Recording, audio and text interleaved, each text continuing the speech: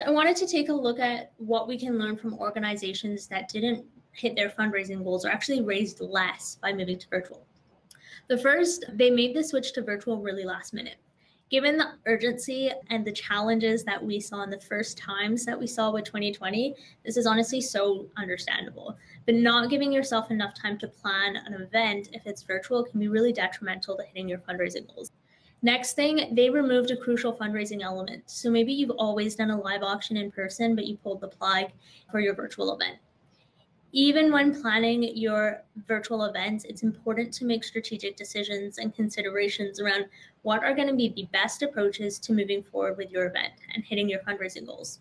And in the report, too, we actually talk a lot around what are the fundraising elements that are most popular and most effective for virtual fundraisers from the perspective of our donors that we surveyed, as well as the organizations we talked to.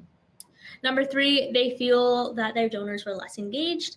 So survey donors have told us that event programming and entertainment is like one of the key reasons that they attend an event.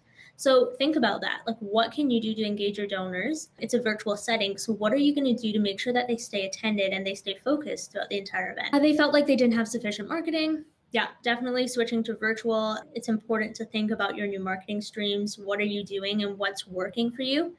We have seen organizations use networker or influencer marketing, newsletter, and social media with the most success over the last year. And then lastly, less people attended or it was easier to leave. So give them a reason to stay. That's actually totally in your guys' hands.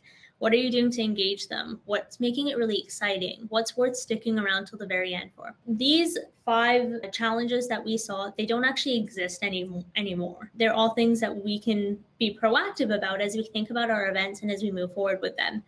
And it also gives us some more opportunities to think about what can we do to not just hit our goals, but now surpass them.